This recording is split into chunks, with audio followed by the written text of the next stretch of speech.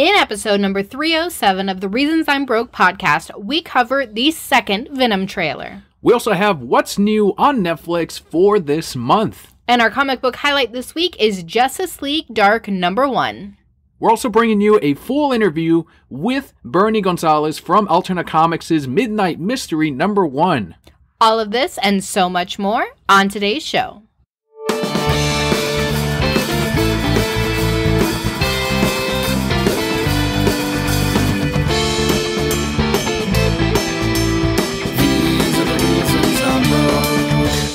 Hello and welcome to the Reasons I'm Broke podcast, bringing you the reasons we're broke every week, ranging from comics, movies, TV, video games, and so much more. I am the almighty Emperor Kelli. And I am Darth Vader Daniel. And for those of you joining us for the very first time, welcome to the show. The way we format the show is first we're going to start out with some news. We have our Brokehead block, our Patreon shoutouts, and finally our comic book highlight and our interview at the end.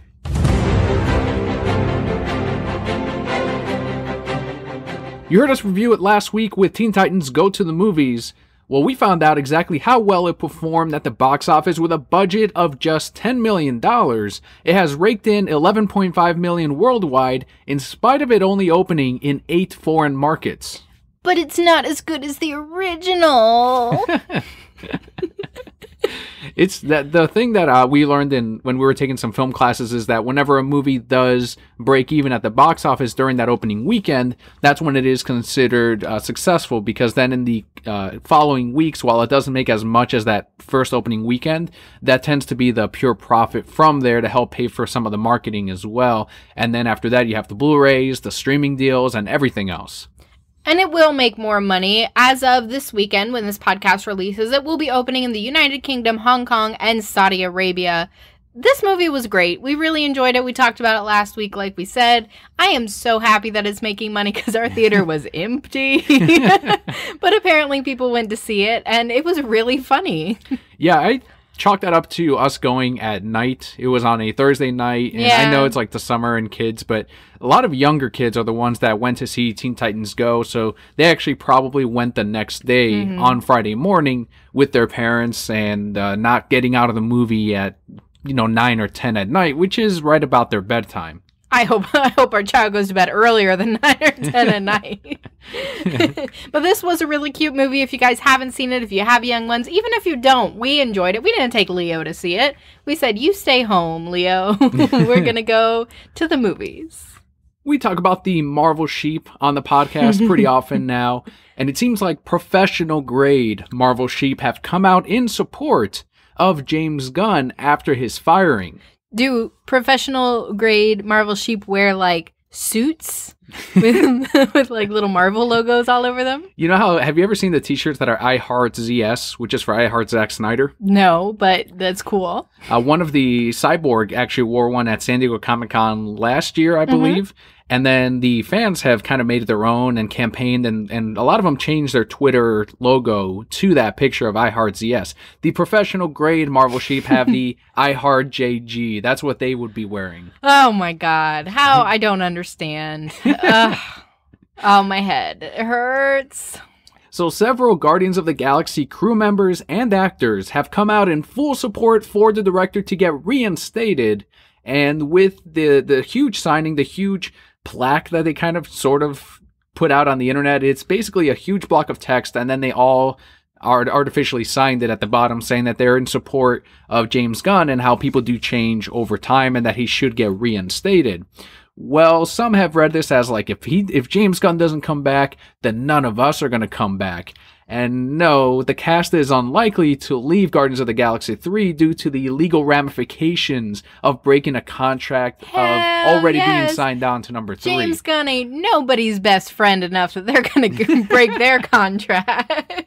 Exactly. Several unnamed sources at Variety are saying that it's unlikely that Disney reinstates Gunn and will wait until they find a replacement. Duh. This is not news. I found a couple of really good comments on Newsarama. Normally that's where we find like the Nerd Rage reactions, but in this case, Tom C. on Newsarama said, quote, "Yeah, this seems like a non-story. For this to happen, the chairman of Disney Studios would have to walk back his statement. Whether he was right or wrong in the statement is irrelevant. It would make him look foolish, and the people inciting this on the other side would make sure everyone and their brother heard about it, end quote. Hell yeah, and that's exactly, that's never gonna happen. They're just like with House of Cards when they fired Kevin Spacey. Mm-hmm. You know, and I'm wondering why people didn't sign a petition for him, because really, a lot more of us like House of Cards than we like Guardians of the Galaxy. That's true. A lot of us. Yes, us. But exactly, Disney would have to say, oh, yeah, you know what? We were wrong. Never mind. It's okay to have potential kid touchers working for us. Those pedophile tweets, yeah, maybe they do align with Disney. I mean, he must have changed. People are hilarious. Also, Robert H. on Newsarama said, quote, if they reinstate him, it would open up a whole can of worms, because then people would be asking why not reinstate Roseanne and John Lasseter as well. That's not a position Disney wants to be in. End quote. People would ask that, but not the Marvel sheep. No, not at all. No, absolutely not. Well, what she said was just too far. It was just too much. He's changed. She was just recent. Yeah, I don't see him getting reinstated. And one of the things that people have been bringing up is that once Disney finds its replacement director for Guardians 3, if they choose to move forward with Guardians 3, which they probably will, that's when they will then announce, like, for sure, okay, this is the new director. Just so you guys know, we definitely don't plan on having James Gunn come back. And instead it will be taken over by this particular person who's also worked on all of this. And by then people will have forgotten all about Guardians 3. You know who I want the new director to be? Who would you have? Snyder. Oh my god, that'd be incredible. Holy shit, that'd be a Marvel really giving the middle finger to Warner Brothers. Holy shit. Have Zack Snyder up in there, and then I'd be there for sure to watch it. But I want there to be a million Batman references in the backgrounds, and he's just like, no, this is Catman. I don't know. He just pulls up some bullshit.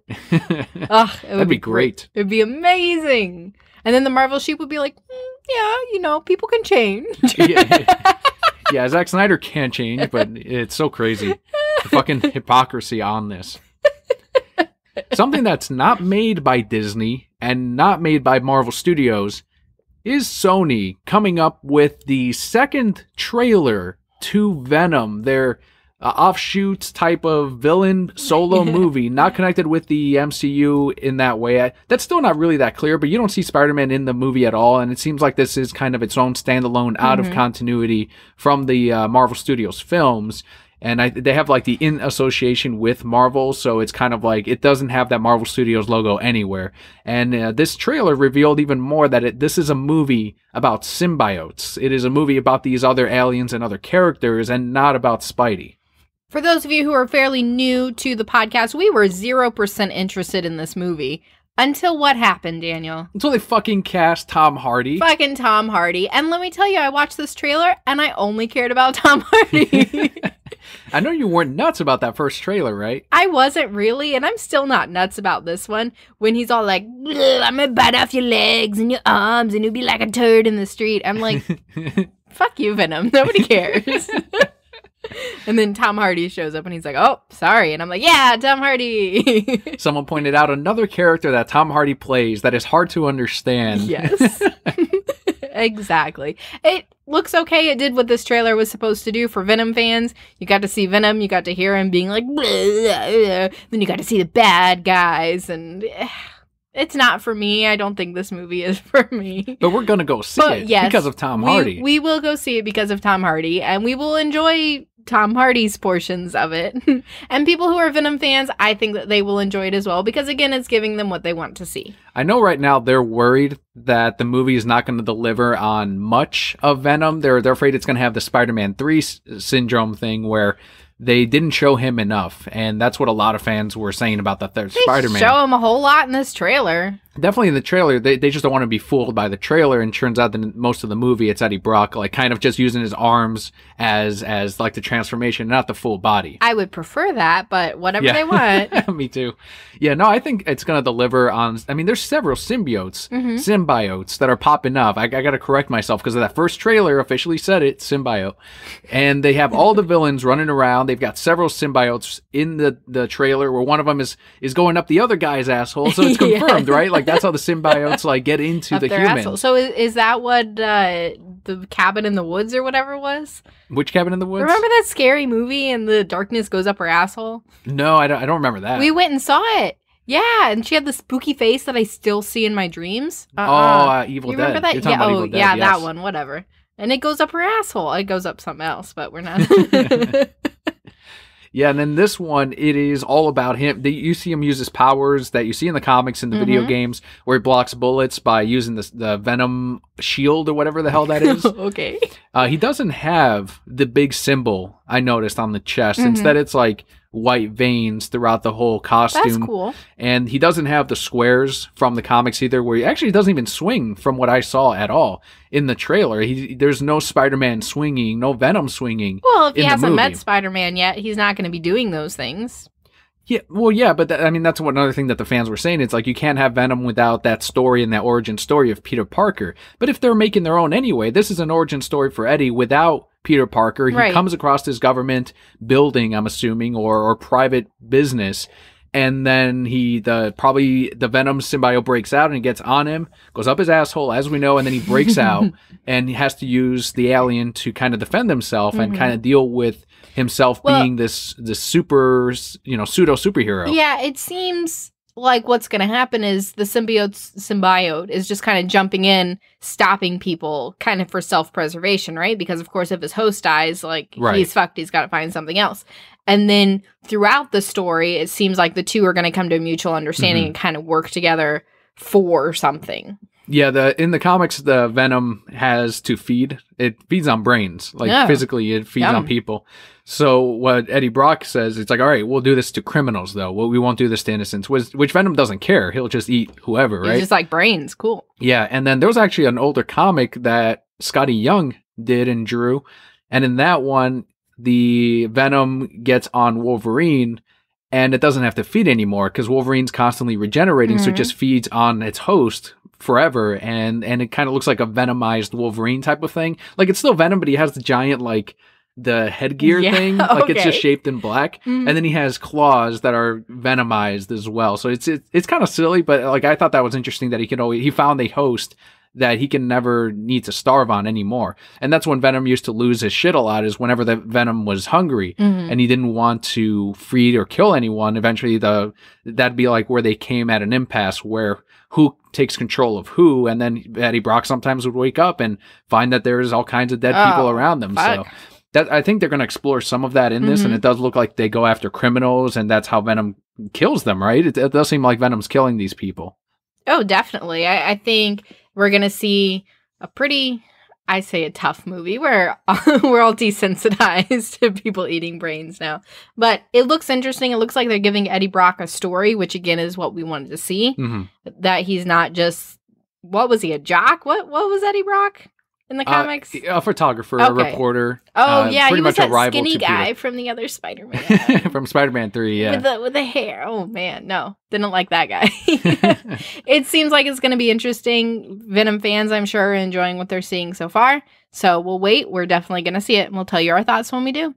Over to the animated and live-action DC side of things, DC Entertainment has announced that an original animated movie based on the Constantine television show will be coming to Blu-ray on October 9th, just in time for Halloween. Is that a good thing or a bad thing? Is that a bad I'm so excited. Is Matt Ryan playing Constantine? Yeah, he's voicing Constantine. Can they pick up where the TV show left off? I think they just ignored that because they're doing their own thing. Like he's going to be on the Legends of Tomorrow. I know. On the CW Seed, he just kind of has his own story where he's fighting demons. And in this one, it seems to be the same thing. He's saving a little girl.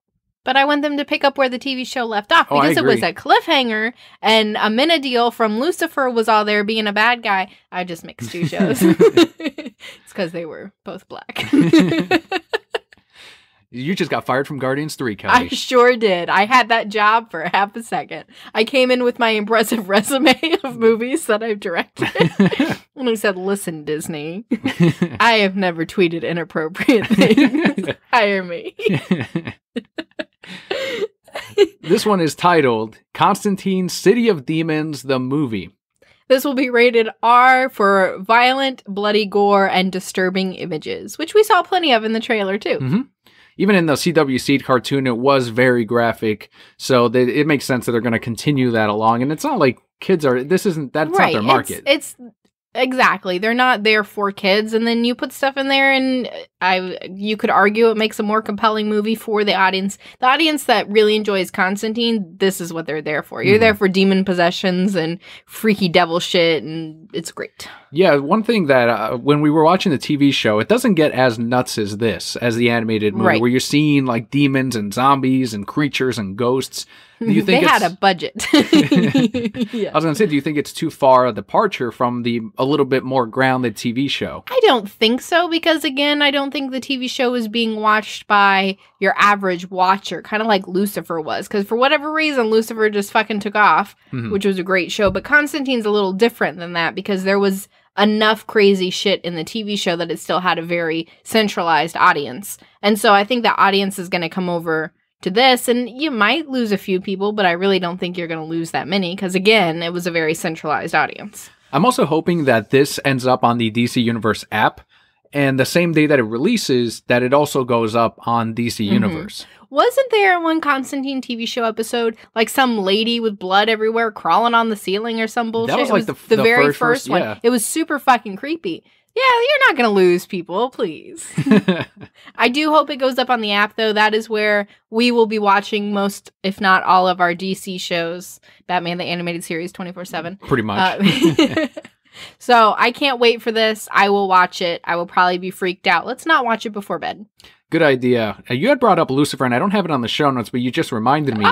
Fox did come out and gave the official response as to why they ended up canceling Lucifer, and they said it was because the audience was actually shrinking over each season, and it was a very expensive show to produce, and they didn't own it. Instead, it was Warner Brothers. So it was the reason that people were speculating of they rather invest in something that they 100% own and can profit from, of course, instead of something that they're making for Warner Brothers. Listen, Netflix picked it up. That's all I need in my life. I continue to see Lucifer, even if they just go on for 5 more seasons. That's okay. 2 more seasons. I'll take 2 more seasons.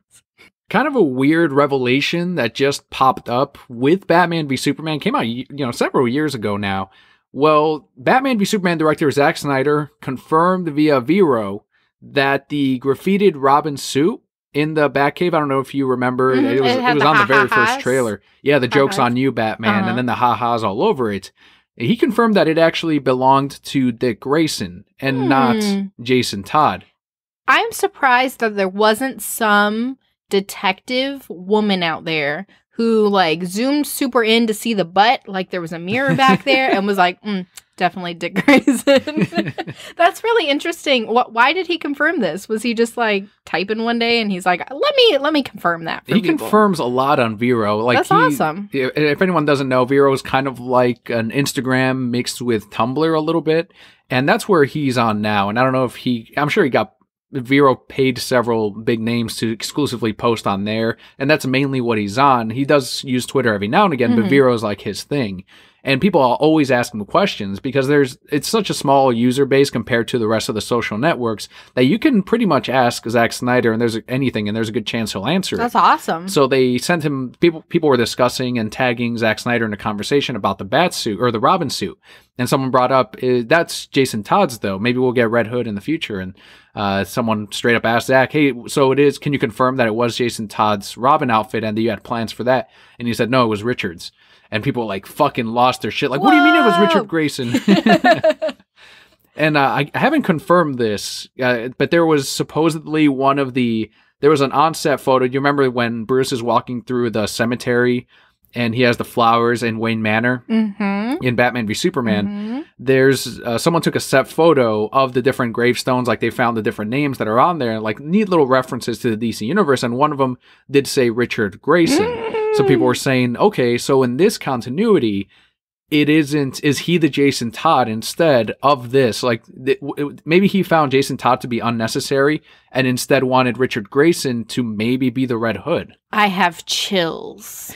I can't process this information right now. You can't do that. I thought it was going to be something like, oh, Joker caught him and beat him up a little bit. And then he's like, I can't live under your shadow anymore, Batman. And that's what caused it all. That's what would have made more sense to me. Now, again, I can't confirm that set photo again. And even then, they can choose not to use it. But that would make a great explanation as to, you know what?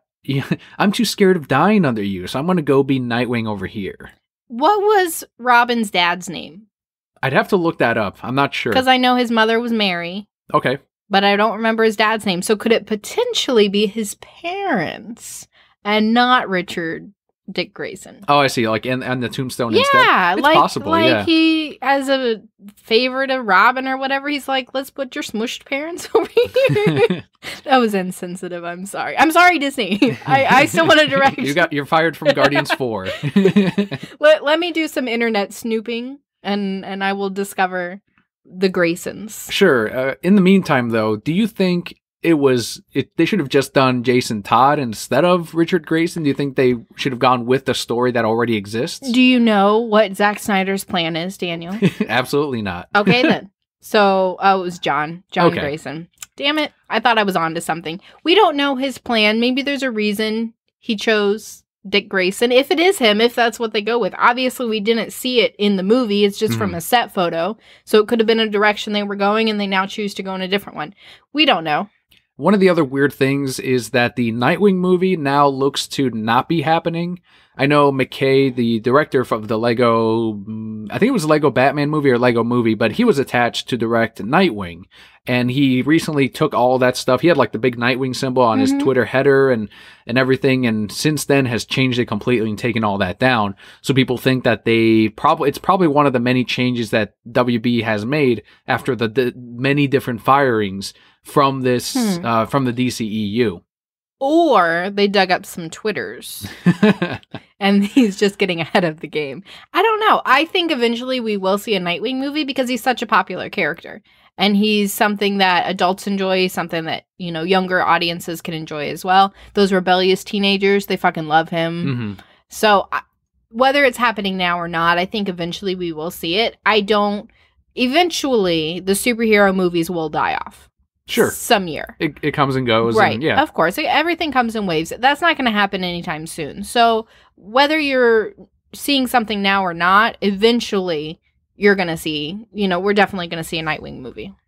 Over to the comic book side of things, DC's new age of DC Heroes title, Immortal Men, will be ending with September's issue number 6, and I'm not surprised. Most of these new age of DC Heroes books haven't really been doing well. Terrifics is probably the best-selling of the bunch. I haven't heard of either of these. So these are the ones with like Sideways, where it was like the Spider-Man ripoff. There was Damage, was the Hulk ripoff. It was these characters that we knew, like, okay, this is, if Marvel's not printing your traditional Incredible Hulk, DC is going to do it. Same with Spider-Man, same with the Silencers, like their Punisher. And instead, it looks like a lot of these titles haven't been doing too well. And that's another result of like people wanting original characters and getting it, but not supporting it. Curse of Brimstone was another one in which is like their ghost writer, essentially. Wasn't he the one with like portals or some bullshit? No, that's Sideways. Oh. That's their Spidey. This is the one that was all in flames all the time, and he fights like an ice lady. We ended up dropping most of these, so we're not helping the problem. We're not, but we're also not sitting there asking for original content. We're just saying more Batman, more Batman. And you know what? We buy all the Batmans. That's true. There we go. Even the Batmans we don't like Metal. Yep, that's right. Series writer James Tynion IV confirmed the cancellation via Twitter. So we'll probably see a couple of different titles end for the New Age of DC line. That's unfortunate for people who have been looking for new characters. We still pick up plenty of comic books. There's still a lot for us. And of course, we always have more great things coming up. But that just goes back to, telling everybody, if you're asking for original characters, make sure you vote with your dollar. Another confirmed ending is the Image Plus previews. That one is a supplemental type of highlight. It has the interviews. It has first looks at a lot of the series that are coming out. and they're free in the previews catalog when you buy that giant catalog, which is pretty much like the comic book Christmas catalog every single month. And last week's issue number 12 will be the final one. They've already been stuffing this previews with different like standalone type of books because Marvel has their own catalog. DC now has their own catalog separate from the previews. And then Image was doing this supplemental like bonus thing in which they can dive a little bit deeper into the different comics that they're coming out with. I, for one, I'm glad that that's gone because there's enough for like different. That book is getting really thick as far as like the different material. If you want to throw it in the book as is, great. But having several books that are separate and then having to stuff them in after the fact it's getting obnoxious. Was this really doing anything for anybody? I'm gonna guess not really because they're canceling it. Maybe the Image readers were liking it. I know we get a couple of Image books, but we never went through the Image pluses. I've never been through a preview, so that's not saying they're not great, guys. They're great, but I'm busy with other things like caring for our child, raising him to be an outstanding citizen.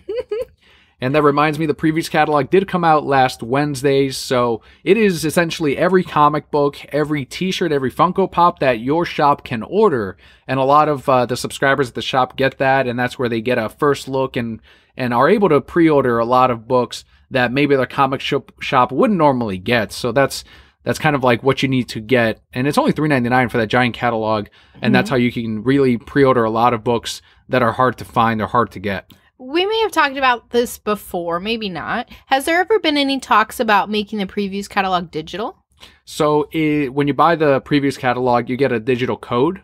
So you can redeem that and then get a digital version of it. Okay. And I believe you can buy it digitally as well. Okay. That's awesome. That's really smart. If not, I was going to bust into previews and be like, I'm working here now. This is what we're going to do.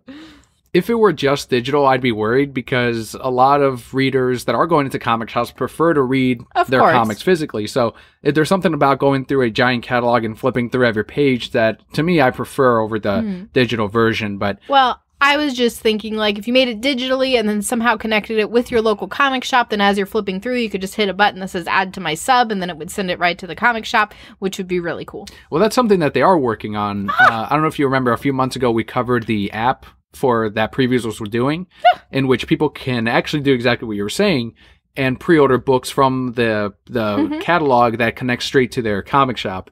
And we were just kind of worried as to how it was going to be implemented because what's to stop someone from ordering times 100 copies of Zombie Tramp number 52 and then like the comic shop has to order that many and someone not coming through. I'm sure there's going to be some kind of system in place, but that's the only thing that kind of worried me. If previews was smart with that, they would allow comic shops to put a cutoff limit on the amount of books that they can order. And then you could customize it per book. That's true.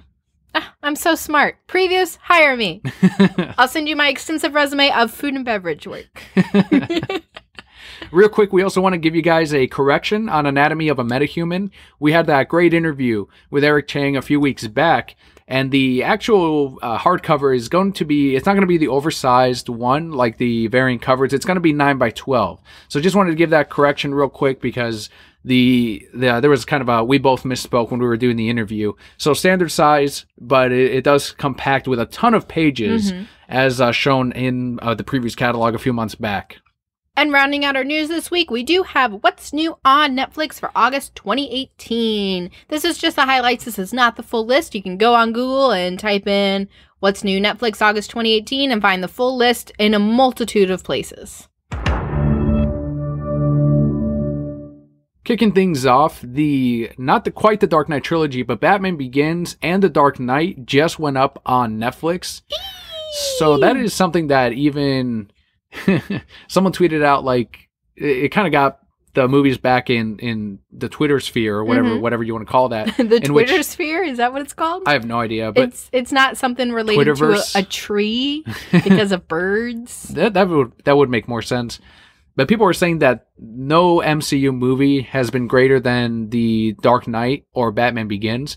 And even Jimmy Palmiotti came out and responded to it, and he's like, it's true. I mean, that was also Edward Norton that sparked all of this because he, as you guys know, he was played Hulk.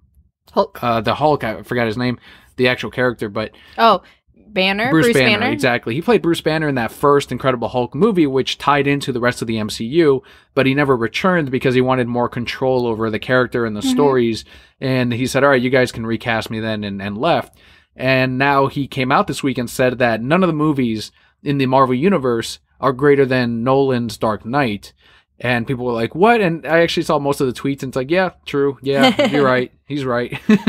Yeah, a lot of people love those movies. Even when I talk to Marvel Sheep about superhero movies, they always refer to those as being great movies, that, you know, the Nolanverse. And then they go, but we're just talking about the new things now. I'm like, oh, okay. Of course we're just talking about the new things. Of course. Also hitting Netflix, returning to Netflix, is Kevin Smith's Clerks, which is my favorite movie from Kevin. So if you haven't seen that one, definitely check it out. It's the thing that really kickstarted his whole career to what he has now, which is a podcasting empire. Oh, yes, empire. He's the reason that we started our podcast. That's right. Yeah, I think it was episode 300 that we had mentioned that, but yeah, in case you're newer to the show, he's constantly championing starting your own thing, like filming your movie, writing that script, starting your podcast. And after so many months of hearing it, we decided to finally do it over 5 years ago, and here we are now. Don't go back and listen. You're fine here. Just start, start here. Also coming to Netflix, we have Voltron Legendary Defender Season 7. We still haven't finished Season 6. No, we really got to get on this. We've been catching up on Ramsey's new show. Ah, Ramsey. 24 hours to hell and back, or whatever the fuck. 24 hours to Hell's Kitchen and back. It's pretty much kitchen nightmares, but we are suckers for Chef Ramsay shows. I think he just wanted a show where he could put on a fake beard. Pretty much. And pretend to be a Mississippi farmer. I do like that the seasons have been shorter for Voltron, and at first we complained, but at that point we had been caught up, and now that we're behind, we're like, oh man, now it's too much. Oh, good. It's only good. You know, we still have, 2 episodes of the last season? I think so. And then whatever all of this season is, we'll get caught up eventually. We're trying to find more time around the baby to do things, and it's slowly going. And the final highlight for what's new on Netflix that we wanted to cover as it pertains to the show is No Country for Old Men. That one we watched in theaters when it first came out. It was all over the Oscars. Do you remember this one? Remind me what happens in it. This is the one with sugar. Yes. the air can pressure thing. I didn't see it in theaters. Okay, maybe it was me and Roger. I don't remember. But yeah, did you enjoy this one? I remember liking it. I would have to go back and watch it. It was a long ass time ago. Tommy Lee Jones. Yeah, that we saw that movie. It was a long time ago. But I remember you loved this movie. You talked about it all the time. It was really fucking good. If you haven't seen it, definitely check it out, Brocat Core. And that is all we have for what's new on Netflix for August. Again, just our highlights, just the things that we enjoy and that pertain to us. On to the Brocat Block, which is how our week's been going. The Podcast Awards 2018 nomination period has ended, so we want to give a huge thanks to the Brocat Core for taking a moment and nominating us on their People's Choice Awards and also on their Games and Hobbies. So huge thanks again for taking that moment to vote for us, and we're waiting to hear back. They're going to actually have the full nomination slate announced on Saturday, August 11th. Okay. And that's when we'll know for sure if we got nominated for the second year in a row. But until then, we're just eagerly waiting and very grateful again that the Brocat Core came out in full swing. And hopefully we do nab that again. That would be great. And then we can talk in all our episodes and say the 2018 Best Podcast nominated us. And hopefully we win. We'll see. That'd be great. That would be the highlight of your life. Like more so than your son being placed into your arms. It would be pretty awesome. What else has been going on this week? I got the Harley Quinn Expressions pack. Yes. Which is straight out of Batman the Animated Series. They did one for the Joker. And essentially these figurines, they're the same ones that they've been releasing for the full line of animated series toys, but in this one they do like these deluxe editions because again it is aimed at an older buyer, and we can more or less afford those more premium toys that we couldn't when we were kids. So this one in particular has Harley Quinn in her classic outfit, but she's unmasked, and then you can swap out her head with different expressions that you can put on her. And then it comes with the 2 hyenas on top of that, which is fucking amazing. Amazing packaging. I love it. I think it's great. Like when it came in, it's pretty big. Like we also have the Batcave straight from the animated series, and it comes with Alfred. So anytime they do like these deluxe versions, like I'm a sucker for like that awesome awesome like accessory packs that they have been releasing. Well, they have even more cool stuff in there. There's the Joker fish. Oh, that's it's right. Chilling over that. There's Batman's utility belt from one episode. So they from Mad Love. Right. They threw in enough things so that, you know, if you're a big Harley Quinn fan, if you really enjoy the animated series, you'll be able to look at this and pick out all those things. I'm sure the Joker pack is just the same. Of course, we like Harley. She's one of our favorite characters from the show. So yes, we're going to pick up Harley. Are you going to pick up the Joker one too? No, that one I passed on, but I did really, really like this Harley Quinn one. I like that you said it came with a Joker fish costume. Yep. that Swimmy and Finny and oh so delish. Love that episode. And many will be able to enjoy it very soon when it comes on Blu-ray in October. Anything else for the week? It's been a pretty average week. I'm almost done with my training at work, which is, I mean, pretty cool, I guess. Leo's still working on his sleep training, but he makes it through half the night in his own bed. He's stood up a couple of times without needing anything else. He's starting to balance. He's getting ready to walk, and when that happens, the dogs better watch out because he will be up on the couches and everywhere trying to get to them. It's AC's birthday today. That's right. Yes. Our little Chorky is 21 or 3 for those of you who don't know dog ages.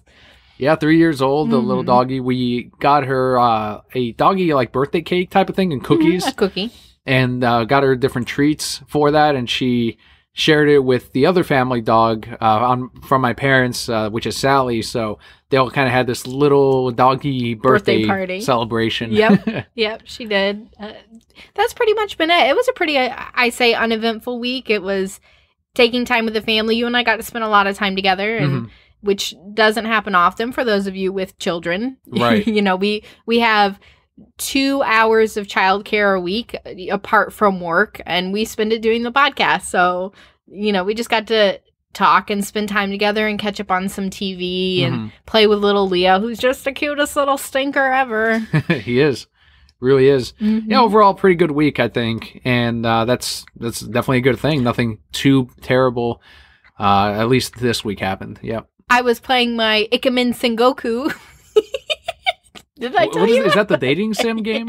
It's because you can't play that Nintendo Switch one. I want to play that Nintendo Switch one so bad. This one popped up on my Facebook, and they're like, date a Japanese warlord. And I'm like, It's kind of like Fire Emblem. Downloaded it. And I go back in time somehow. I get struck by lightning and go back in time. And I woo Nobunaga. All right. The fucking warlord who just killed 1 million people, right? But they're fucking tricky with this game. So they want you to spend money on it. Like, you can play it for free, but they want you to spend money on it. So there's altogether whatever 13 times 5 is. Okay. Parts, so over 50 parts, but you only get 5 tickets a day to read, so you can only read a small portion, and then you run into love challenges where to continue you have to buy one of 2 things. So you can either buy this dress for real money or this dress for in-game money, but it takes you 3 days to earn the in-game money. Listen, this shit's been hard. But I'm almost done. He finally admitted that he loved me, and we're gonna rule Japan together. All right. I really want that Nintendo Switch game, though. Can we get a Nintendo Switch? Eventually. As soon as they fucking announce the 2.0. Oh, when's that going to happen? As soon as we fucking buy the old system, because then they'll fucking announce the new one, and I'll immediately regret it. I'll be patient, but I've already picked out which man that I'm going to fall for in... What was it called again? Like Pub Encounter. There you go. It's rated M for mature. So Leo can not watch me play this. But I've already picked out the man. I'm ready to go. It's the one that's not too old, the one that's not too creepy. It's perfect. He's like a teacher. Okay. Let's head into our Patreon shout-outs for the week.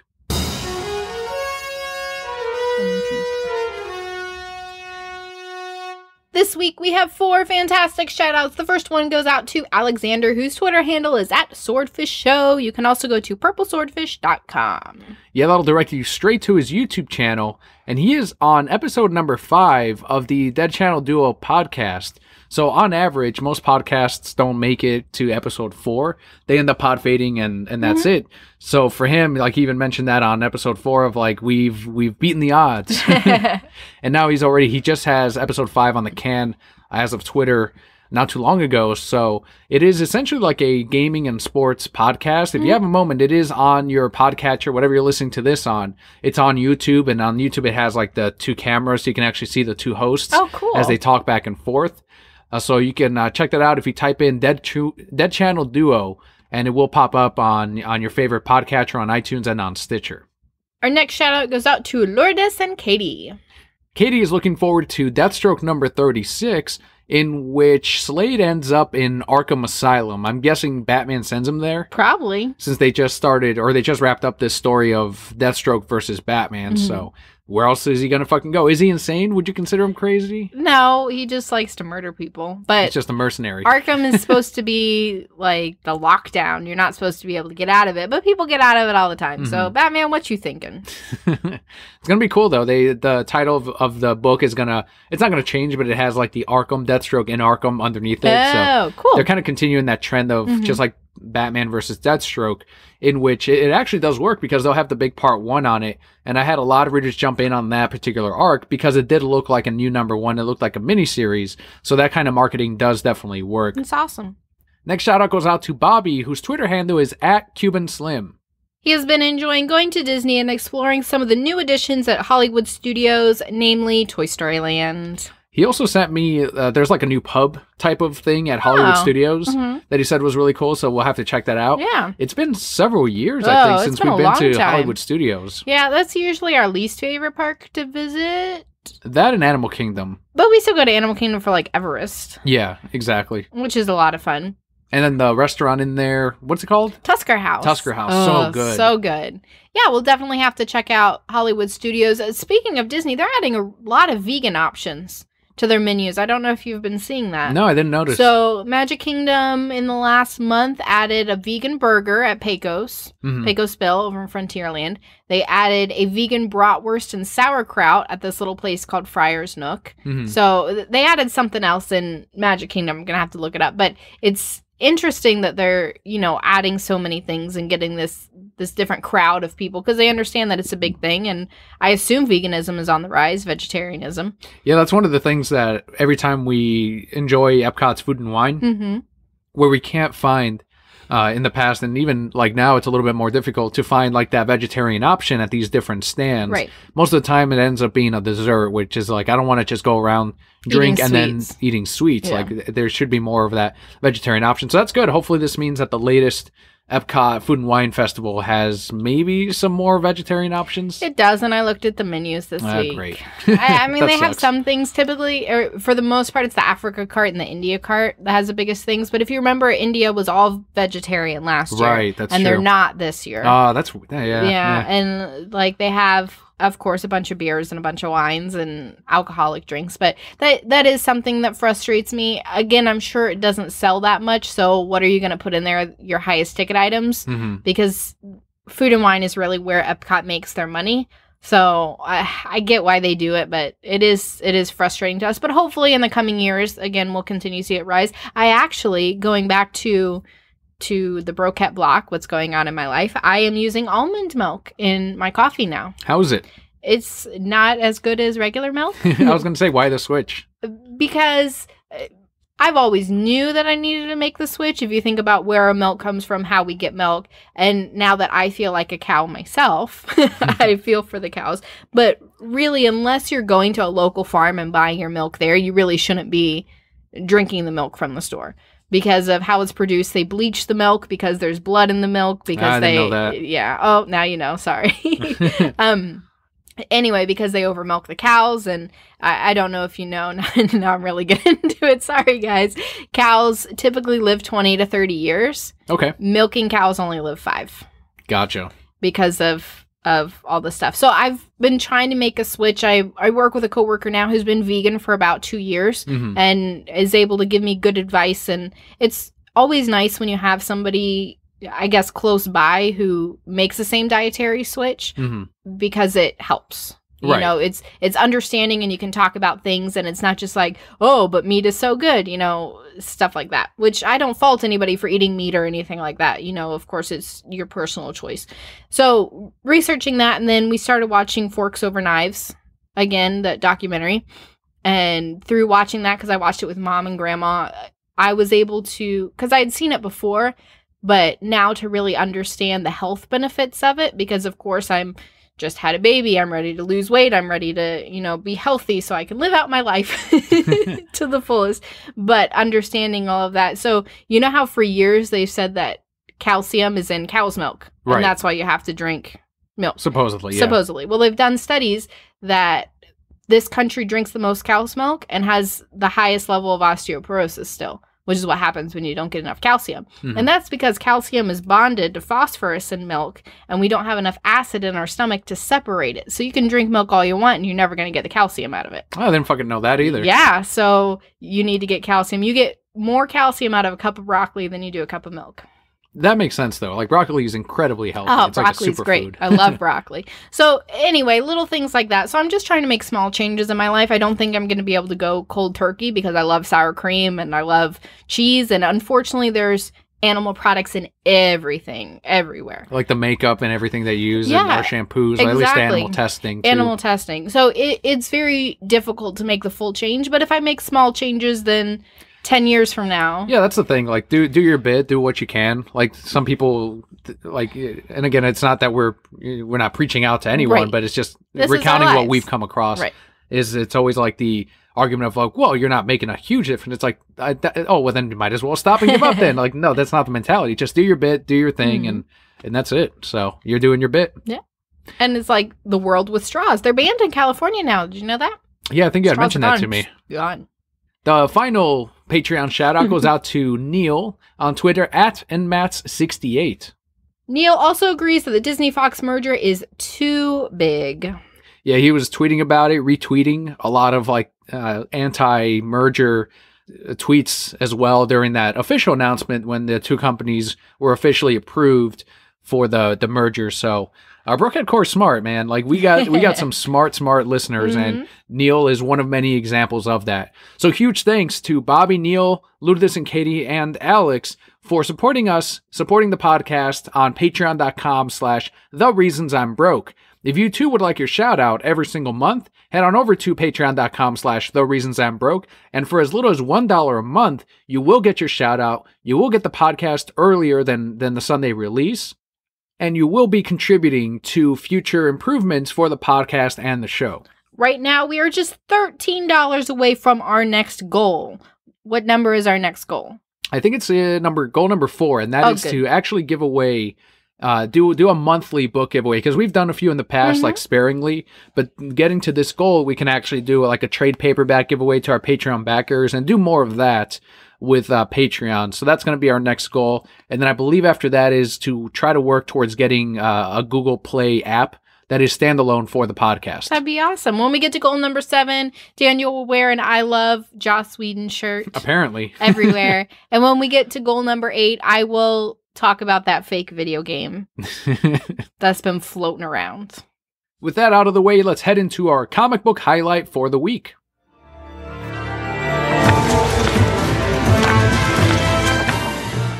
As we said in the very beginning, this book is Justice League Dark number 1. This is written by James Tynion IV, with pencils by Alvaro Martinez Bueno, and colors by Brad Anderson. It's mentioned in the title, and it's very true. This book is dark. It is, but it's also very grounded by Wonder Woman. And I think having her on the team, which normally she's not a part of the Justice League Dark, at least in the previous iterations of the New 52, this one itself is, and there's spoilers for this first issue, just as a heads up, it spins right out of Justice League No Justice, in which she was that leader of the magic portion of that team-up book. And it makes sense that she would also be in the Justice League Dark, which is something that Dan DiDio also said, that they don't want to just start a new book because, like they have in the past, they want it to mean something or to be because of something.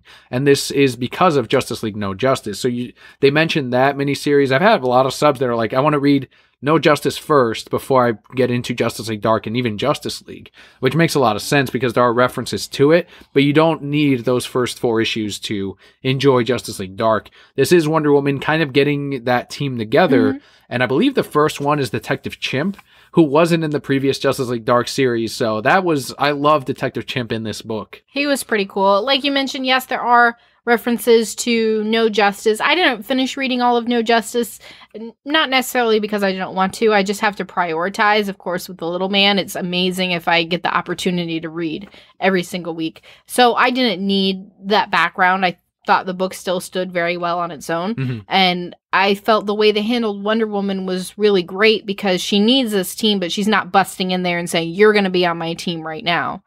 She's trying to justify herself so that she can come across as their leader and be followed by them, which is smart. That's the way that she should handle it. And we get to see all our favorites. You have fucking Metal Mask Mama. What? You know, with the horns from Metal Mask Mama. Sure, I got from Batman the Animated Series. Yes. And fucking Boy with a Cat. Clarion? Claritin, whatever his name is, yes. So you get to see them. Of course, you have Etrigan chilling out in there. You get to see my favorite of the magic users, Swamp Thing, just chilling like I'm here talking to trees. Is it really a magic user, or is it like a more biological thing? It's kind of magic. I like that he was, in this book, and he's done this in the past, but he's just got in conversations, if there's a little pot of plant in the room, Swamp Thing can just come out of it and he can hear you. And that's like one of the many, we've seen him do it a million times, but in this one, like, I think it was Wonder Woman or Zatanna throws the pot of plant at him like, hey, quit fucking. Did you see he absorbed the potted plant too? No. He just absorbed it. He was like, thanks. We get to see Constantine in this, which I always imagine as TV show Constantine, so I don't hate him. Yeah, he showed up very briefly in this. I was a little disappointed that the Zatanna outfit or the design is still like that New 52 design, which I'm not a fan of. I prefer the classic top hat and the fishnets as opposed to like the Hot Topic-y looking Zatanna. And I don't know, we do see her with the top hat like very briefly at the very beginning, but it's still like that kind of weird design for her. But that's just like, it's a design, who cares as long as the story's good. And I love that Man-Bat himself is kind of like I guess like the Beast in the X-Men, in which he's there to study the science behind a lot of this magic, figure out why things are happening, and then he can sort of control the Man-Bat in a way. He has the human body, but then the Man-Bat head, but it's still the mind of Langstrom. Overall, I thought this was a really good first issue. It definitely got me hooked. It set up the team very well for being such a small, like, you know, I won't say it's shorter than any normal comic, but it felt like there was so much more content in this without being wordy, which is difficult to achieve. So I really enjoyed it. I'm excited to see where it goes and with the next one. With James Tynion IV too, who has been he previously did Detective Comics on Rebirth, which was another team-up book. One of the other reasons we're like, yeah, this is probably going to be solid because we did like Detective Comics. And Batman Eternal, he previously worked on. So with Justice League Dark, it's not an exception. It is solid. If you like Detective Comics more recently, then you will probably enjoy Justice League Dark. A final thing before we go into the interview. I know you're not a huge fan of the magic portion of the DC universe. So was that something you were kind of fighting as you were reading it? Not really, because I understood going into it, all right, this is all magic. And for me, I don't mind it as much if it's just magic localized. So this is all magic. This is all magic in the DC universe. It's not Batman's out here fighting this thing, Superman's out here, oh, and then here's magic too. That's when it kind of bothers me, because I like them to be separate. But if they're separate, so for example, the Constantine show, the Constantine movie, when we saw the Justice League Dark movie, I was fine with all of that because, again, it's in its own little world. And so it was okay. Yeah, we'll stay subbed on it and see how it goes. I really, really enjoyed that first issue. But with the comic book highlight completed, we did land another interview with another creator from Alterna Comics. And that's what's coming up right now. Unfortunately, you weren't able to join on the interview. Had to be on Baby Watch. Baby Watch. It's a very noble profession. That it is. But we hope the Brokehead Corps enjoys the interviews, which you guys definitely do. You guys love when there's an interview. I was just talking to Brian last night, and he was saying that he definitely enjoys all the different interviews that we've landed. And we've been very fortunate recently as well to have so many strings of these on the Reasons I'm Broke podcast. So passing that on to all of our Brokehead Corps members, and we hope you enjoy interview with Bernie Gonzalez from Midnight Mystery #1. This is where Kelli will sign off with the Corps. Thank you guys so much for tuning in, and all will be well. And welcome to our comic book highlight portion of the episode today. And with that, we got lucky again. We have another interview from Alterna Comics, another addition to the world of Alterna, and this comes from Midnight Mystery #1, which is right now currently in your previews catalog. I know a lot of Brocat Core members get the previews catalog. I'm always championing it here on the podcast, obviously because I do work at a local comic shop, but also because it really informs readers on what the books they can get are and what's coming up, how they can pre-order it, and more importantly, making sure that all the shops are ordering what readers want. And with the latest solicitation, one of the many solicitations that Alterna has done, one of the latest ones this month in your current catalog right now is Midnight Mystery #1 of 4. So it's going to be a 4-issue miniseries. The code, we're going to have it in the show notes, but it is AUG 181488. And today we have the writer, the artist, the cover artist, Mr. Bernie Gonzalez. How are you, Bernie? I'm pretty good, Danny. Thanks for having me. Of course. Thank you so much for coming on and for reaching out to the Reasons I Broke podcast, because this book itself, Midnight Mystery, is definitely, as I let you know in the email, something that Palpa Kelli and I definitely devoured and are going to enjoy the full mini-series as it releases throughout the rest of next year. And since it comes out bi-monthly, will it wrap up at early next year? It will start October, then we'll get our Christmas issue, and then it'll wrap up in April of next year. And hopefully with some support from indie comic lovers, we'll keep going after that. Alterna has been really happy with what I've gotten them so far. So I think we can keep going. I hope people like it enough to want to see more stories. Yeah, let's go back to your origin story of being a writer and artist for comic books before we dive into Midnight Mystery. So the Brocat Core know exactly who Bernie is. What was your first exposure to comic books, and when did you say, this is something that I want to contribute to? Wow. All right. So origin stories. All right. So the pilot episode for Bernie Gonzalez. Here we go. So maybe this is probably about junior high. I had a friend who was a little older. He was probably like a junior or senior in high school, and he was really big into comic collecting. And at the time, this was right before the Image boom. So right before the big 90s indie revolution, where you had the, Youngblood, Wildcats, everything great coming out from Image. And he introduced me to, remember the Marvel Universe handbooks? Yes. Okay. We have tons of those at the shop. Yeah, those are terrific, and they were a great exposure for me. And I got maybe volume 8 or 9. I did not start with 1, but I saw all of these characters that I had no clue existed. I mean, at the time, like any other kid, I knew who Spider-Man was, who Batman was, who Wolverine was, but I'm like, who's Wonder Man? What is this Avengers Mansion, and why do I find that the schematics for the Avengers Mansion is like amazing to look at? So I just dug through all the Marvel Universe handbooks, learned as much about these characters as I could, understood a bit more about the worlds of Spider-Man and the X-Men, and realized there was literally this entire universe of characters I had no clue about, let alone DC.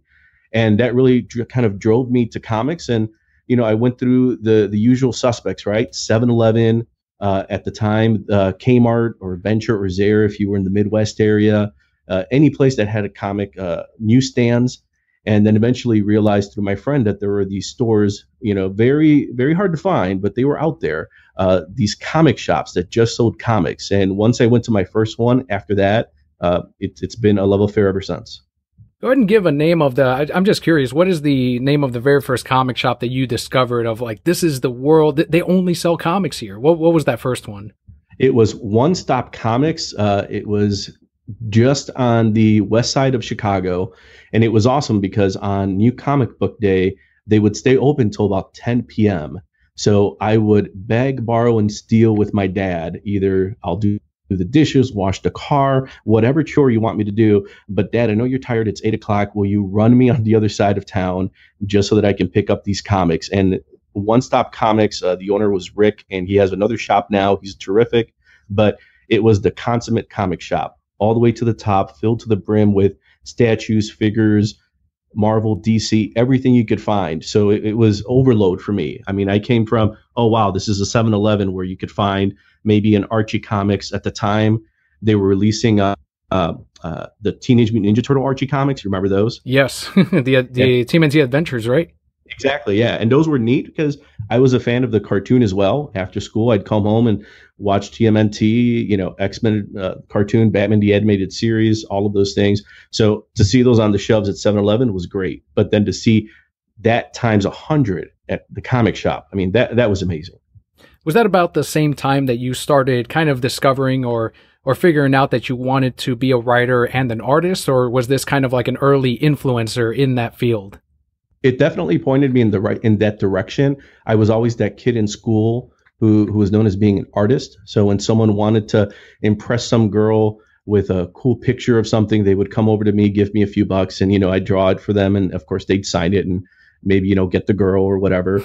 Or in high school, someone needed a poster or needed a design for something, they'd come to me and ask for it. So I was always that guy. And then when I saw comics, at first, I just took it in like anyone else. This is a cool story, interesting characters. And I remember at the time being really awestruck by how mature some of the storytelling was, and that it was not the Batman 66 style where it was, more campy. This was definitely more mature storytelling with relationships and adults, having adult issues. And I just thought, okay, this is great. I'm a kid, but they're not talking down to me. I love everything that this is about. And I could see that I was starting to kind of pick it apart. It wasn't as cool as that scene from A Beautiful Mind, where you could start seeing all the graphics, all the algebra equations and all the algorithms. But seeing a comic, I'm like, all right, someone drew this and someone wrote this, and you start realizing what an inker is, and you piece it together. You realize someone had to color this, and it wasn't with crayons, and someone had to put the word balloons, and it's like, oh, I think I can do that. Definitely not all of them, but maybe one of them. And you just start realizing, like this isn't as impenetrable as you might think at first. And is that when you decided to, eventually at one point you were deconstructing these works, these comic books. I'm sure you were trying to emulate them at first just to try to, build your own style out of these comic books and out of these cartoons and shows that you were watching. When did you actually dive into either writing or drawing your very first comic? That was probably in college when I finally had some time away from my parents, who couldn't yell at me and say, focus on homework and, on getting good grades and stop putting together these stupid sketch pads that are just accumulating in the corner of the room. In college, I'm like, so go to school today, go to class today, or just stay in my dorm room and watch Sci-Fi Channel all day. I think I'm going to watch Sci-Fi Channel all day. And while I do that, I'm just going to sit here and draw. And then eventually start, I think especially with someone who grew up in comics, you start wanting to tell a story. And, I'm sure like any other artist, I did my version of a Batman story, my version of a Spider-Man story, Spawn, of course, at the time that was big. And then you start seeing things like Batman the Animated Series. And I'm like, that feels like maybe in simpler style. I say that very much incorrectly, but a simpler style to try to replicate. I'll try to draw Batman that way, or Samurai Jack.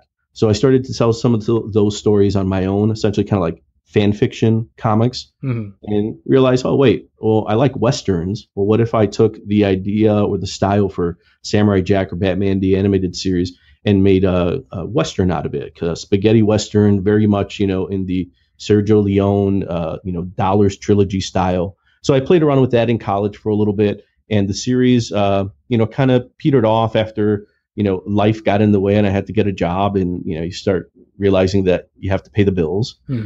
But then somewhere, probably a few years after I finished grad school, I started taking it really seriously again, met with a few guys who were unbelievable artists on their own. And at the time I said, you know what, guys, we can work together. I can put together some stories. I was always a really big storyteller, didn't understand how to script, how to put together something in a format, let alone a comic book script format. I thought, well, I can work with these guys, kind of learn along the way. And at the same time, when they're working on a character design, I can help. I can storyboard a page. And eventually, like a lot of artists, they kind of want to do their own thing, just like I have. And you start realizing, I want to tell my own story. And that's kind of how Midnight Mystery came to be. I was being influenced by film noir, a lot of like Blade Runner, Dark City, just movies that had kind of a little bit more grit to them, a lot of black on the screen. And I thought, how do I replicate something like that? And then I go to the comic shop and I discover guys like Frank Miller. And I'm like, oh, somebody did that. That's neat. Okay, so how do I do something like that, but in a story I want to tell. Yeah, going through Midnight Mystery #1, is this around the same time when you were doing the your earlier spaghetti western era? You're clearly there's some influence there for Darwin Cook, Bruce Timm, Jack Kirby in Midnight Mystery. As you're reading it, it could almost be an episode of Batman the Animated Series, which like you got the red skies and it's beautiful and it's got that Bruce Timm style to it. Is that around the same time that you started really developing this style for Midnight Mystery? I'd probably say so. Batman, if I remember right, I think that was September of '92 when Batman the Animated Series came out. And I remember that because it was a Sunday. I popped in the VHS tape and then recorded, I think it was Cat in the Claw Cat in the Claw Part 1, and I think Monday was On Leathery Wings. And I know you're laughing at this because I know, Danny, you're also a Batman Animated Series. Yes. So I was going to say, like the fact that you know the month and the year, like that's already, I thought I was a huge Batman Animated Series fan, but it's like, no, I don't remember. I can't say that I remember the month that I started watching this because I was at a babysitter's place and it was on Fox Kids at the time. And that's, when I started discovering it, but that's great that you can actually remember the Cat in the Claw and then On Leather Wings. That's insane. So yeah, I'm sorry, go on. Oh, I mean, that was it for me. Once I saw that, I realized this was this great marriage of this cool Art Deco design. And I didn't know what Art Deco was at the time. I was just like, this is neat. This reminds me of those old Superman cartoons that I hated as a kid because they seemed lame. And then I go back and watch the Fleischer cartoon series and I'm like, oh my God, I was an idiot. These are amazing. I did not know what I was talking about at the time. And you realize that those were a big influence on Bruce Timm. And kind of like you were saying, I mean, if you talk to any of my friends, I am very much I don't know, when I find something interesting, I dig into it. This is probably a terrible example, but I'll share it anyway. I discovered John Woo in probably like freshman year of college. And are you aware of John Woo? Yeah, the director, right? Yep, director. Yeah, Hard Boiled, The Killer, his first Face American Off. movie. Yeah, Face Off. That's right. It's a terribly great bad movie. Yeah, it's a so bad it's good movie. I could eat a peach for hours. That's right. Of all the lines to remember, Danny, that's the one. Yeah, that and Pigeons. Remember that? Oh, that's right. Very important. Yeah. So I discovered John Woo, but as I see his movies, I start thinking, okay, this is neat. So who influenced him? And then I discover Sergio Leone in the spaghetti westerns. And I'm like, okay, this is neat. All right, who influenced him? And then I find Sam Peckinpah and realize, all right, he's made some great westerns. All right, who influenced him? And then you just keep going further and further back and realize what these influences are. And then moving forward, you realize, oh, well, they're the guys that influenced the Wachowski brothers in The Matrix. And of course, their stuff influences Genndy Tartakovsky in making Samurai Jack. So I've always been a big fan of when I discover something that I really, really love, I want to dig into the influences and find out what made that thing so special. And Batman the Animated Series, hands down, was one of those, just one of the big life changers in my artistic career to realize, okay, these guys were able to accomplish this. How did they do this? What informed them? And that's really what got me into like film noir and understanding contrast. Guys like I mentioned, Frank Miller, Alex Toth, Mike Mignola. That was another big introduction for Batman the Animated Series. So it was really around that time where I realized, okay, these guys are doing so much with such an economy of storytelling. I mean, if you watch Batman the Animated Series, there's so much story that's told, mature storytelling that's told in 22 minutes. And I thought, I want to do that. That is so neat. I am not smart enough to tell an epic or do something like Chris Claremont did in the X-Men series. It's like, yeah, I'm not that guy. But if you want me to tell kind of an interesting Twilight Zone-y Batman the Animated Series style story in like 22 pages, oh yeah, I can do that. Yeah, let's go into Midnight Mystery #1. So what kind of balance do you take with being a writer and an artist when you're crafting out these 4 issues? What kind of challenges do you run into as being both the written storyteller and the visual? I'd say the biggest challenge is understanding that when I wear the writer's hat, I want to do a lot more than the artist guy can do. Mm-hmm. So there are a lot of influences that I'm sure, I wear on my sleeve, Darwin Cook, Batman the Animated Series, and everything kind of we talked about. But there are just some things that I'm just not good enough to draw. So when I think to myself, okay, as a writer, it'd be cool to have a scene where the main character, Detective Ezekiel King, goes into this massive subway system and there's hundreds of people. As a writer, I may think that may be a really cool visual, but as the artist, I think, do I really want to draw 100 people and do the Google image search of period clothes for like late 40s into the 50s, let alone figure out what a subway card looked at that time? Yeah, you know what? I'm going to have them go down there at like 1 in the morning when there's only one guy in there. I think that's what the artist wants to do. So that's usually probably just a give and take between those two things to realize what serves the story best and how can I do that economically. Because I'm very much there was a Kevin Smith, one of those Evening with Kevin Smith documentary kind of stand-up things he did. Mm-hmm. And he talked about his first time meeting Tim Burton, and he kind of made this cool hand gesture where he's like, I'm an artist, but Tim Burton's like an artist, right? I'm not that. I'd be the guy that just, all right, I didn't draw this page well, I'll do it next time. Like I'm very much an assembly line type artist where, the writer in me says, all right, tell the best story possible. The artist is like, yeah, but like, don't take more than a page a day. Like you can't spend a whole week on drawing the best subway system. Someone's going to flip through this in a few minutes. Just move on. Yeah, and with Midnight Mystery, as we're going through that first issue, it does seem like it is, and correct me if I'm wrong, but the story itself takes precedence over the actual art and the comic book. So not so much the image approach, but more, I guess what I would say, the more modern independent comic approach of the artwork kind of serves the story. I'd probably agree, because I definitely subscribe to the Marvel approach. I mean, I do typically have a Post-it note with 2 or 3 story beats that guide me on what I want to do as far as the main story is concerned. I want the detective to do this first thing, and then he will face the bad guy, and then in the third one it'll get resolved. And if I have some broad strokes, I want the big face off to be in the subway, and I don't know why, but I want a big blimp in there. That'd be kind of neat. It's like, okay, that's the writer, and then I'll give that off to myself as the artist, and I'll draw all 22 pages of that and really let myself kind of, guide myself and say, okay, I think this blimp scene isn't that necessary, so let's scrap that and let's just do the subway thing. And then usually as I do that, I'll write on the back of the page the dialogue. So I'm not adhering to a straight script. I'm just really saying, what, this is a cool line. It popped in my head. I'll write this on the back.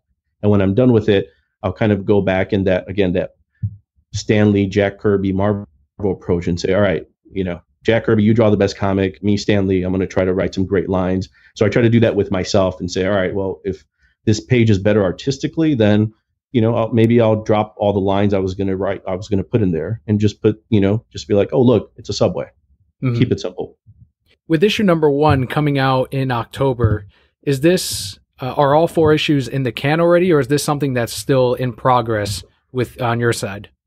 As a matter of fact, and since you're the first podcast that I'm talking to this about. Oh, nice. So if this is a scoop of any sort. I don't know that I'd consider this a scoop, but take it if you want. Oh, it's a scoop. Okay, fair enough. All 12 issues are done. Wow. Nice. The first season is completely done. I used to actually, some folks out there may have it. I would sell the first 6 issues. I sold them as PDFs on my website before signing on with Alterna. And very recently, I took all of those self-published issues down just to make way for Alterna and to make it a little less confusing. So I hope people like it enough to go past the first arc. But there is definitely a storytelling that hopefully, as you kind of in the preview you saw for issue 1, a lot of the issues mix between I kind of take the X-Files idea to heart. There's some conspiracy episodes and there are some Monster of the Week episodes. So I play around with that idea in a lot of the issues. So very much issues 1 and 2, which are tied together, play around with Monster of the Week, and then there's the setup of the conspiracy. But then going into issue 3 and 4, the Monster of the Week is kind of the theme with the conspiracy in the background. So you can come in, just read it, hopefully enjoy it, but then you realize that there's this thing that's building. And I guess that's where the writer part kicks in, where I'm like, cool, I want to draw the subway, but I have to connect it to something because the efficient artist in me doesn't want to draw a bunch of stuff I'm never going to use. So yeah, 12 issues are done and they're all interconnected. There's this great, I think, kind of like pacing that just continues to build. So after the first 4 issues, if people like it, they won't have to wait around for me to draw it too much, because they are, no joke, I'm literally staring at issues 6 and 7 over here, like on a table I have in my office. And you can't tease us like that, because now when people get the issue in October, they're like, this is only number 1. There's 11 more of these things, and at the moment 3 more. You don't have to search that far in my feed. I think if you go on my Twitter or Instagram, there is a picture where I have the covers for 8 of the 12 issues, and then there's another stack of papers there, a bunch of 8.5 by 11 that are the remaining like issues 9, 10, 11, and 12. So they're out there. I have the proof. I have the tapes. Now, I'm really glad you decided to sign up with Alterna, because there is Kelli and I are physical comic readers. Like, we've tried the Comixology thing, we've tried the digital thing, and just simply by the matter of the fact that we grew up with physical books and physical comics, that's our preferred medium. So with Alterna, especially with the newsprint, the comics and the colors and the inks all pop more against that type of material. And especially with something like Midnight Mystery, fits perfectly with that Alterna brand of bringing back newsprint. Oh, absolutely. I totally agree. And that was really the only reason why I decided to kind of pitch. I was doing it, again, I was self-publishing it, putting it on my website. I felt very confident in how I was doing it. And I thought, you know what, if 2 or 3 people read this is great. And, have a store set up, everything's ready to go, sell some original art here and there, hit up some cons. And then when Peter at Alterna introduced the Bring Back Newsprint initiative, I thought, this is perfect as an idea in the comic industry itself. It's genius. I mean, if the biggest barrier in getting folks to buy comics is the price, then let's get rid of that. Instead of $4.50 or $4.99 for a Spider-Man comic, imagine if you had a bunch of $1.50 or even $2 Spider-Man comics out there. I'm sure there would be a new generation of kids that would say, yes, I understand Spider-Man. He's on my PJs. He's on my folder at school. But to actually have them follow the story, I mean, that would be amazing. So I thought Peter's definitely on the cusp of something great here. And it just so happens to fit with, I hope, what people will understand is like the tone of Midnight Mystery, that very much throwback retro pulp feel, where hopefully it looks like a story that would have been published in the newsprint era in the 60s or the early 70s, where somebody would roll the comic, put it in their back pocket and say, hey, I just picked up this copy of Midnight Mystery. It's like, oh yeah, it fits. For any newer Brokehead Core members that have not heard of Alterna in the past, Midnight Mystery #1 is going to be 32 pages, and it's going to be $1.50. $1.50. And it is because, as we mentioned earlier, it's printed on that newsprint. So the savings are passed on to the readers and to the comic shops. So at $1.50 to try out the first issue, and then it stays at that price. The rest of the issues are not going to be $3.99, $2.99, or $4.99, as Marvel's pushing right now, $5.99 actually. And Midnight Mystery is $1.50 for issue #1. Again, in your current previews catalog, we dove a little bit into issue #1, but just to read the official solicitation, because this is what we do on the podcast every time there's a new comic or a new issue that gets solicited, straight out of previews and straight out of Diamond. Follow the strange adventures of Detective Zeke King as he goes from case to horrifying case. In this issue, that's issue #1, King's latest case goes from freaky to fatal when he's hired to find the lost son of a deceased horror host. The mystery begins in this new supernatural horror series. What else are we missing here? That's perfect. No, that was a good read, Danny. That was good. Thank you. I tried to throw in as much alliteration into that description where my wife was laughing. She's like, freaky to fatal. That's good. That's good. Go with that. I think if people like X-Files, Supernatural, I mean, Twilight Zone I mentioned before, Kolchak the Night Stalker. I love that one, watching it in reruns as a kid. But if you like, I'd probably say the best way I can describe Midnight Mystery would be that it's blue collar or grounded supernatural. So you're not going to have a vampire in the series. You're not really going to see a werewolf. You're not going to see any of kind of like those evergreen monsters in the series. It's always going to be Ezekiel King dealing with something and then there just happens to be this supernatural aspect to it. And the other part of the series, and this is where folks, you're paying $1.50 for it, but I'm really packing it in with, I hope, some really interesting storytelling, because probably the biggest theme would be the whole series is really about answering the question, what if I'm wrong? And I think as I've gotten older, and I've gotten a little bit more experience in, life as an artist, as a writer, you start becoming more entrenched in your beliefs, right? I think that's probably fair to say for anyone. Yes. You just see the way you see things the way you want to see them. I think it's fair to say, without going into any other details, that our culture right now is very tribalistic.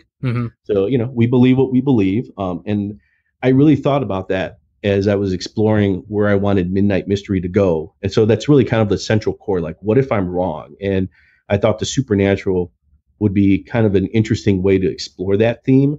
So in the first kind of a little preview here, so like the first line of the series in issue 1, first panel was, what if ghosts were real? And hopefully readers pick it up and they start to think about it, and you start maybe creating a conflict, because you have to either support what you believe, or you have to allow for the possibility that you could be wrong. So if you believe ghosts are real, it's just this domino effect. Okay, well, does it have to deal with a god or a devil? How would it affect so many other belief systems that we have if you just believe in this very simple thing that ghosts are real? And, in the series, I try to play with a lot of those universal themes that we have, like, hey, I'm afraid of death. Maybe I'm more afraid of failure. That whole idea of speaking in public places, like, are people more afraid of that than dying? Right. So I try to bring that into the series and kind of say, all right, so, if here's this detective that we get the idea. Yeah, detective does his thing.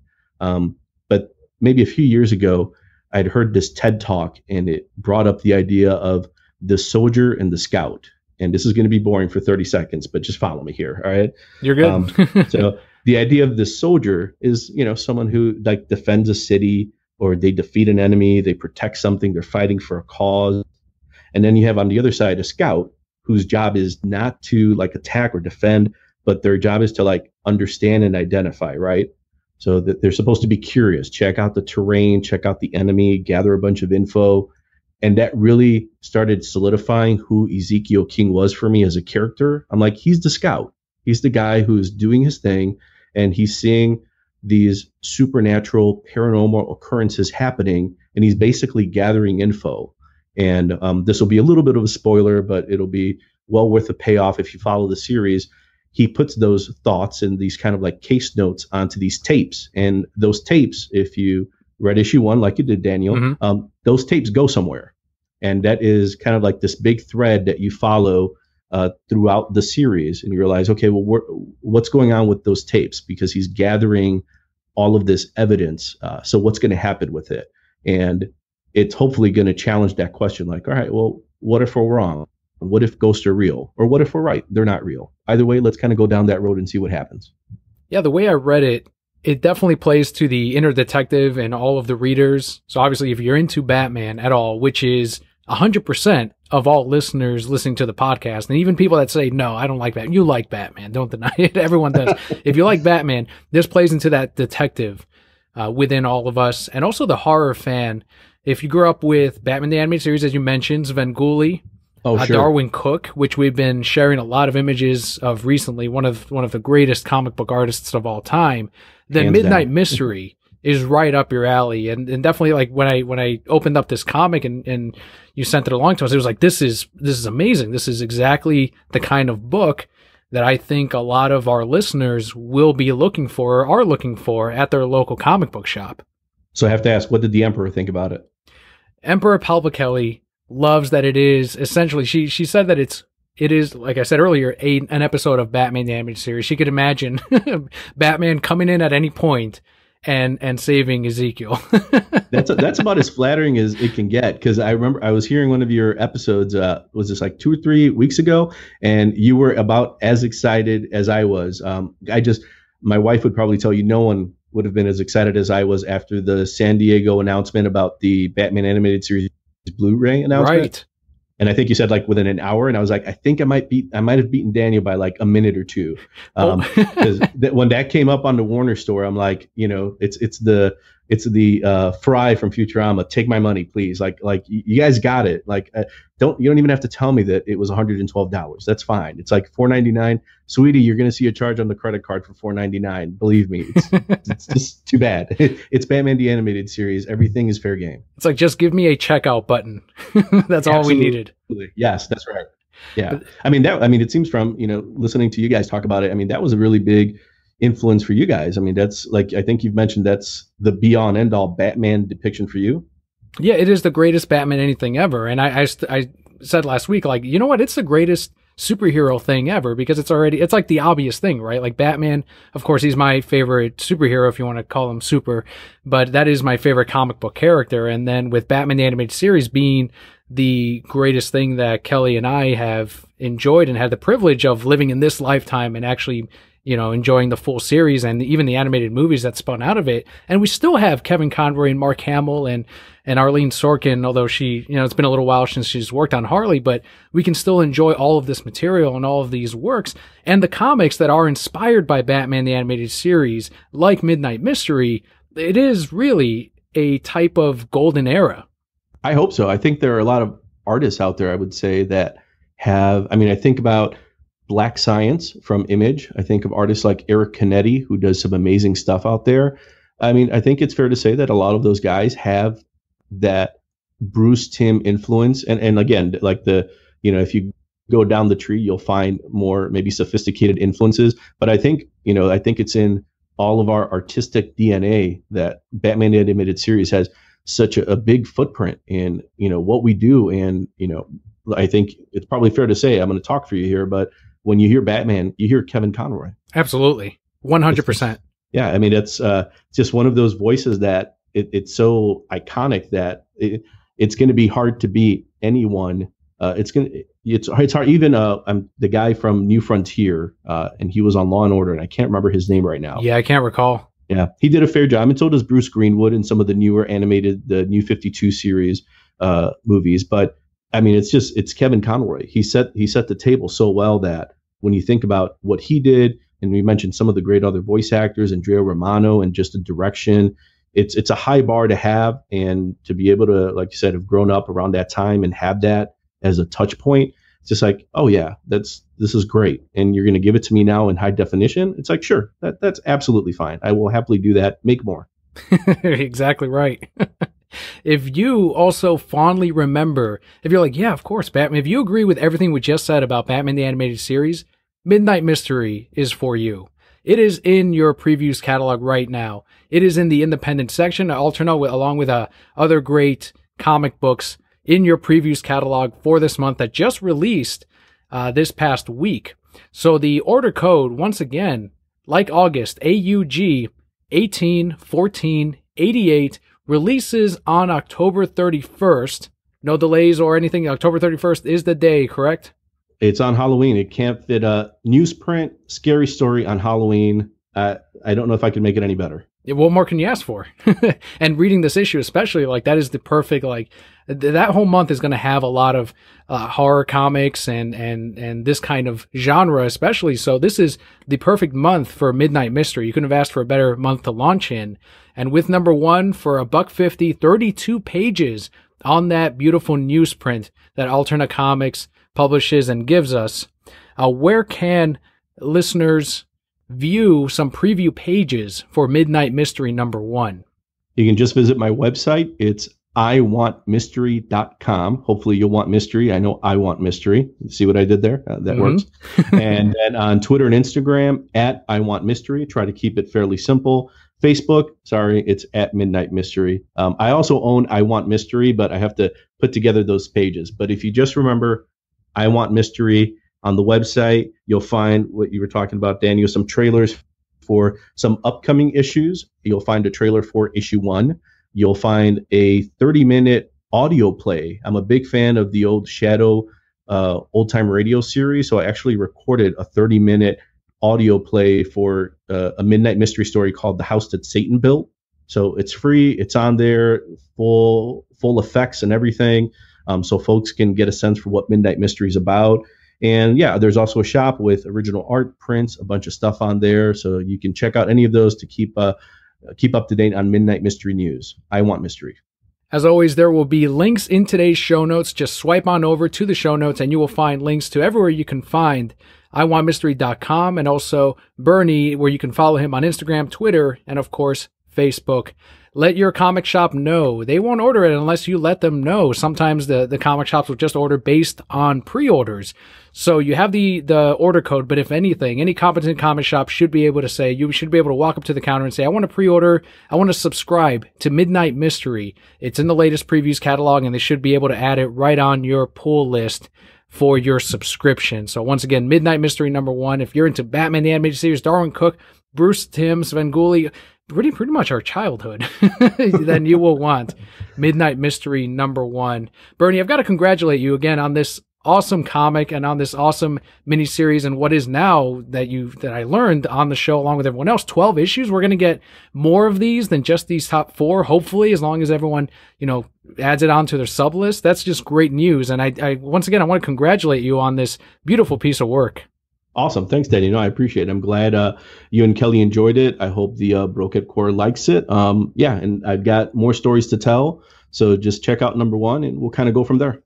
Very, very good. Thank you so much, Bernie, for coming on the Reasons I'm Broke podcast and sharing with the rest of the Brokehead Core. Awesome. Thanks, Daniel. Thanks, guys. All right, Brokehead Core, as always, thank you so much for tuning in, and all will be well. See you next week.